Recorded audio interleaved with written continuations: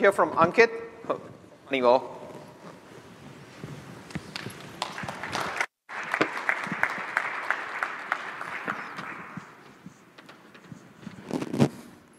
So good afternoon, everybody. Today, I'm going to talk about Honeywell Connected Life Sciences journey with Quicksight.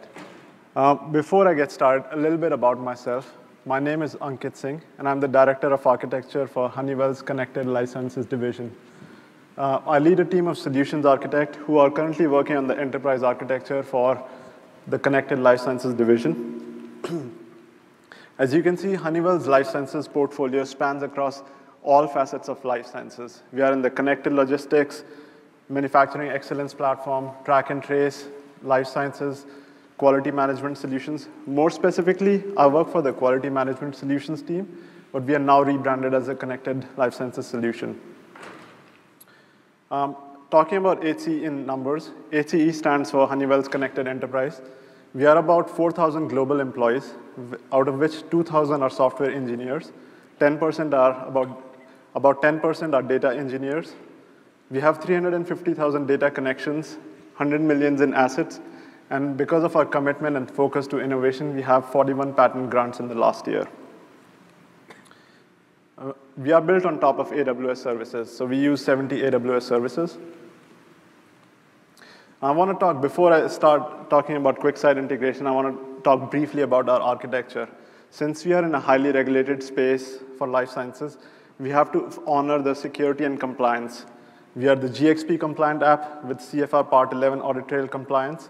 We also have a SaaS solution provider. And the reason why we are called Connected Life Sciences is because we have two reasons for that. One is because we are building a connector framework, which you see at the bottom, where we are able to connect to any system of record from any customer. And the other is we are building a connected vision across Honeywell, where we will be offering a multitude of solutions in the life sciences industries, which I talked about earlier. In the middle layer, in the orange box, you see we have a list of data orchestration and data governance services, along with some core business logic. And then we have the AI ML framework that is built on top of it. And this is where Quicksight is also built on top of it.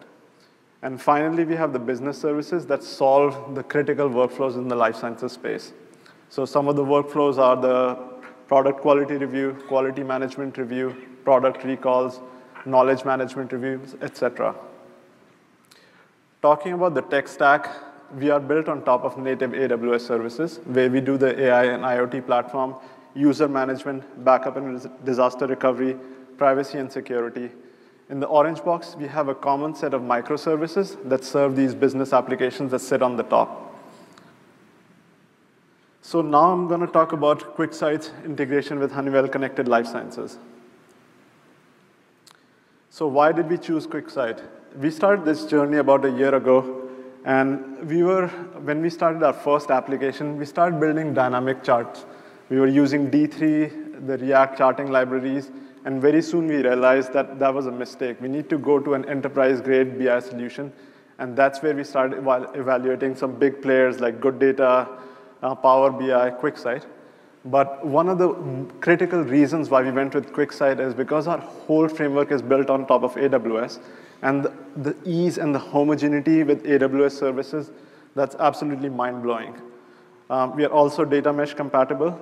I was talking about the connector framework. We have a concept of data fabric, which works perfectly with Quicksight. Obviously, a very, very easy to use and intuitive UI, very user-friendly UI. And then it's a serverless cost model, just because we are relatively new in our journey. So as we get bigger and bigger, we're going to have more customers that onboard with this. But we want to focus more in the early stages on the core business problems rather than focusing on the infrastructure like provisioning, compute instances, and data storage instances. So in that case, Quicksight does work perfectly. So I want to here quickly illustrate a concept of multi-tenancy here in life sciences space. So what I'm showing is there are many customers, and each customer might have several layers of hierarchies of nesting on how they want to distribute their domains. So for example, a customer might have sites underneath it, and within a site, you might have various departments underneath it. Now for your customers, it might be a completely opposite hierarchy. You might have departments as the first layer, and then you might have sites underneath it, and you might have some job roles underneath that. So whatever the level of hierarchy is in your customer's space, it does not matter. Quicksight, along with the combination of IAM permissions, row level settings, column level settings, and the lake formation settings, gives you that flexibility to provide a secure solution in a multi-tenant solution. And as you can see, namespaces sit on the top. You can provision parallel namespaces. And so that's a very, very good concept with Quicksight. So as you can see, here I'm illustrating that all our big enterprise customers, we provision separate namespaces for them. And within the namespace, you can see there are various different types of users. Like you have authors, you have administrators, you have department users, you might have some readers who are just the end users of your application. So whatever the hierarchy of nesting of users you have within your namespace, Quicksight will allow you to achieve that. And you can do that through the concept of parallel namespaces. Through this diagram, I want to illustrate one of the many workflows that we have in our quality management review application. As you can see, there are 3 Lambdas functions. One of the Lambda functions that's at the bottom is called the Fabric Data Access Service. And that's the service that's responsible for taking the raw customer data and pushing it to the AWS Athena. And from the APIs that are provided by Quicksight, we can convert them into Quicksight data sets. And once you have the Quicksight data sets, you're able to create the dashboards and visuals out of it. Then you can see a parallel line going from HQMR service all the way to the Quicksight. So you can see by this that there is direct connectivity to Quicksight API through this. And obviously, we have other services like Redshift, SageMaker. So if there is anything that you want to take from this slide is that the Quicksight works very, very well with all the AWS services. So I know that Joe's already talked about the various embedding types, but I want to emphasize, talk very briefly about these. So there is one-click user embedding. So again, it's very good for POCs and for your internal applications. All you do is generate a static URL embedded within an iframe in your application, and you're good to go. But the approach that we took is the registered user embedding, where the identity of the user is present in Quicksight. So you would ask why? And that's because if you see on the registered user embedding box, there is a console capability that's available. So in life sciences and pharmaceutical space, we have different types of users. You have admin users who want to work on creating the dashboards. They are very, very familiar with data, so they can work with the dashboards. Then you have scientists who can analyze their data. So they want to be the end consumers who want to probably put annotations. And then you have finally the end users, like your consignees, your customers, your executive management, who are just pure readers. So the registered user embedding allowed us to achieve all those capabilities. I want to show here one of the Quicksight embedding screen. On this screen, you can see that we have the quality management review application, and there are various tabs underneath it. So those tabs are allocated to different department users simultaneously. So that's another really, really fascinating feature of Quicksight. Then multiple users can be working on their own respective dashboards simultaneously without tripping over each other. Based on the security permissions that you've assigned within the namespace, they will either see or be hidden from each other. The assets like data assets, data sets, and even the Quicksight visuals and dashboards that you see. On the left side, as you can see, there are some other functionalities, like you can play around with the filters, you can play around with the parameters.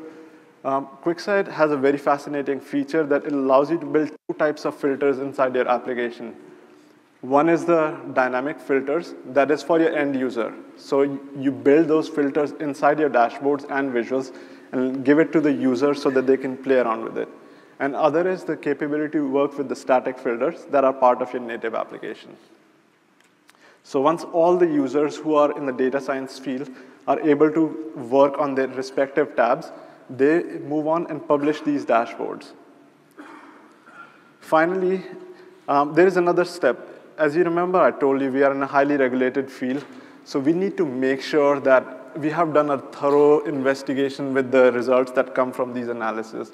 So there's another step where you will have scientists who are really, really familiar with the life sciences flows and pharmaceutical manufacturing flows. They come on this canvas. So as you can see, this screen shows the canvas that our application has, not the Quicksight canvas. And we have the capability to selectively bring the visuals that were created on the dashboards. So you're not really locked to the dashboard. You can bring portions of that dashboard inside your canvas. And then once you bring that, you can add annotations. You can do your own data analysis. You can adjust the views that you see. And it is very, very important in scenarios where you need to do some kind of audit trail logging. So once the scientists are done with their workflow, they publish this. And finally, you see the end user flow, which is your customers, consignees, or your end users. And these are just the readers. They are here to consume your dashboards. And they can see all the annotations that were done by different users prior to this screen. So what's next for us? What's next for us is the paginated reports. Since we are in the life sciences space, our customers have some very unique requirements around how they want their reports to look, how they want their contents and logos to be shown, how they want their visuals to be arranged on the screen. So we are bringing the paginated reports in the next iteration. Another fascinating feature that Quicksight offers is the embedded queue. So embedded queue allows you to ask questions in English form. So Quicksight behind the scenes takes these questions, extracts some keywords that map to column attributes within your data sets, and able to interpret the question being asked and serve visuals dynamically at runtime. And this is one of the absolutely amazing feature that all our customers are in awe of. Imagine your executive management or end users who are not super technical, who are not that familiar with their data. They might ask questions in a pure English form. And another thing that Quicksight does is allows you to implicitly as well as explicitly map the synonyms. So for example, in some cases, you might be calling it a thing as site. In some other cases, you might call it a facility. In some other cases, you might call it a plant. Whatever, so it gives you the capability to map synonyms to the question that you're asking. And finally, the nested multi-tenancy. If you remember, I talked about there are several layers of hierarchy within our customers. Right now, we are only at 3 or 4 applications in our life sciences application suite, but we are doing a lot of VOC with our customers, and they are coming with a lot more intricate nested multi-tenancy scenarios. So with Quicksight's integration with the row level, column level security, IAM permissioning, and lake formation settings, I have full confidence that we will be able to achieve those workflows. And finally, I want to say special thanks to the Quicksight team for giving me the opportunity to talk at this event. They have been very helpful. We did a lot of data labs. We've been asking the architects a weekly call, and they're able to help us in real time and get us around some really, really complex scenarios in a very timely manner. So with that said, I want to give it back to Jose. Thanks, everybody.